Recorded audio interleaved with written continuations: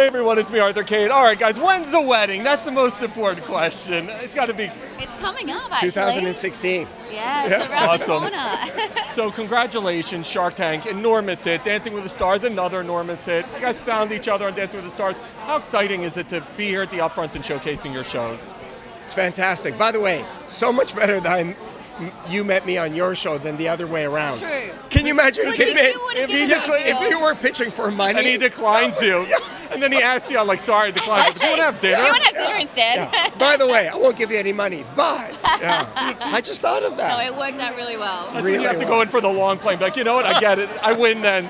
So guys, talk to me about, with Shark Tank, the incredible success. What do you think it is about that show that has made it such a success? I think everybody wants to be successful and they want to see how it's really done. And you got 5 very geeky people that, are relatively successful. If we can do it, anybody can. Who's going to win this season, Kim? Tell me. Oh gosh, the semifinals tonight. Yep. I think Niall is Killing incredible. it. And he's been so consistent every single week.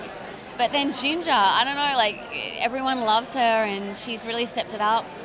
I don't know, I can't wait. It's a pretty even playing field this time round.